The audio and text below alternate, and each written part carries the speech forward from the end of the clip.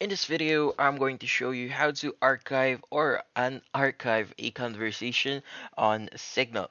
So the first thing that you want to do here is just want to open up your Signal application, and from here you want to locate the chat that you want to archive. So for you to archive a conversation, so for example this note to self conversation I have with myself, you want to archive this. So the first thing you want to do is just hold press on the conversation itself, and a options will be available to you, and you want to select the archive option here.